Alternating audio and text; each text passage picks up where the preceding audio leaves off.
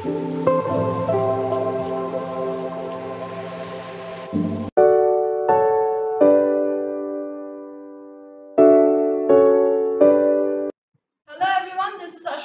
Saurav's classes.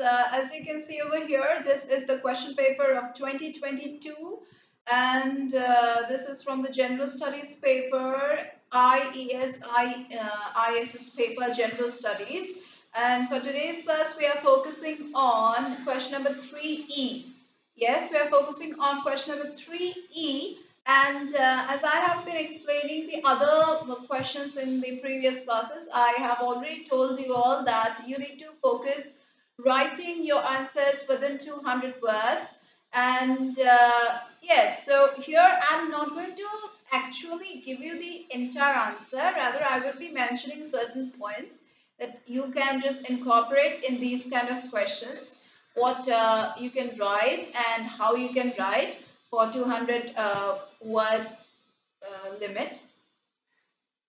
So you see, your question says, explain the concept of venture capital. Of course, you're going to introduce, provide an introduction to what is venture capital, what is it all about.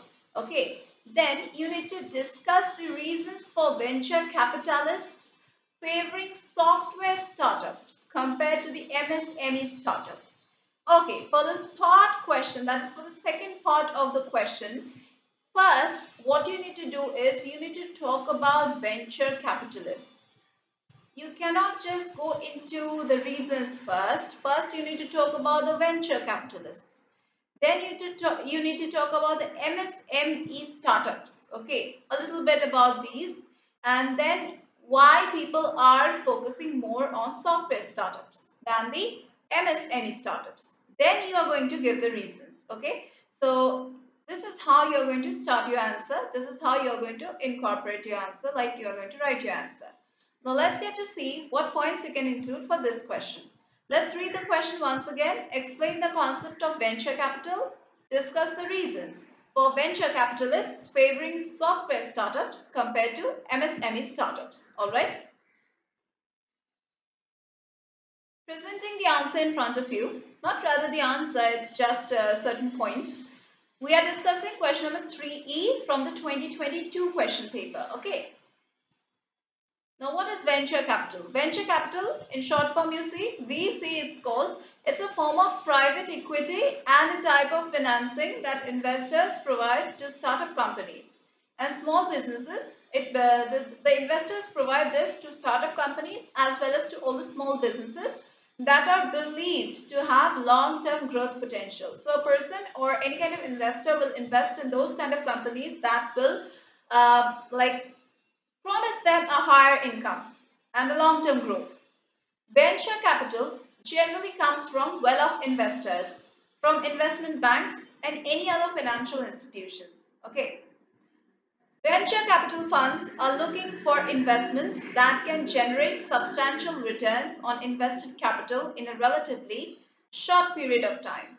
So venture capitalists or venture capital are basically invested with a thought that it will give double, triple in return. Okay.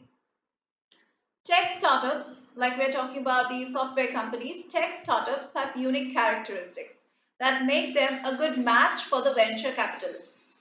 Broadly speaking, tech startups often require small amounts of capital. So this is very important that tech startups actually require very small amounts of capital to start. That is why more investors are interested in this than the MSMEs. These are relatively capital efficient to scale and can grow quickly by leveraging the technology and can develop barriers to entry for competitors that allow for the building of a valuable enterprise. So even it gives good competition to the other people, to the other tech startups also. That is why it is fruitful to invest in the tech startups than on the MSMEs. With a contribution of 29% of the GDP and more than 50% of the exports, the MSME sector is the key engine of economic growth and backbone of the Indian economy. The MSME sector which hitherto is grappling with various issues. Now, yes, here, see, they have been they are talking about the importance of the MSME sector. Now, we cannot directly talk about why investors are not investing in the MSMEs. Directly, we cannot talk about that. What I told you, you need to answer first by defining the terms that are given. That will that will just leave a very good impact on the person who is reading your answer, because you're introducing everything mentioned in the question. Little bit introduction is very good. So here you see I've given the importance of the MSME sector, how it is forming the key engine of economic growth and forming a backbone of the Indian economy. Then I'm talking about why it is lagging behind.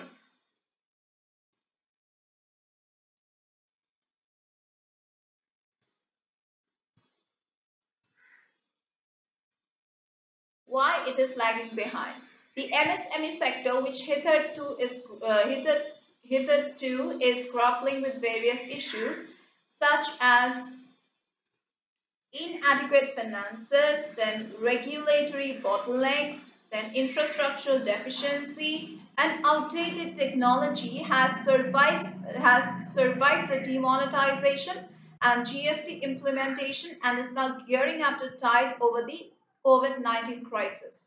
The pandemic is a watershed moment for the MSME sector and has made it imperative for the MSME businesses to digitally reorient their